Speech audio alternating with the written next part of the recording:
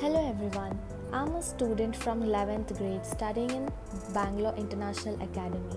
Today we are going to prepare a temporary slide to study the distribution of stomata on the upper and lower epidermis of leaf.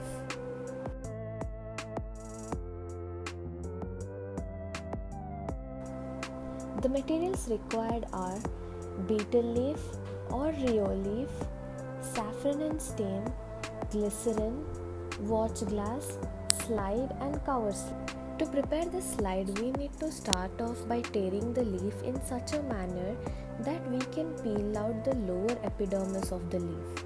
It can be peeled out by using a forceps or a blade. Then we keep it on a watch glass to stain it.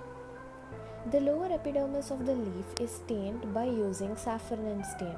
We need to add 1 or 2 drops of safranin stain and wait for the lower epidermis to get stained. Then we transfer it to the glass slide using a small brush.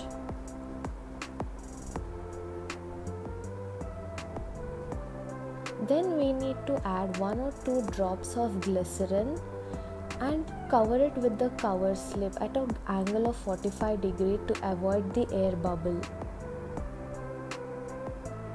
Then it is observed under the microscope. This is the view through the microscope. You can see that there are round shaped cells which are the stomata and are guarded by bean shaped guard cells.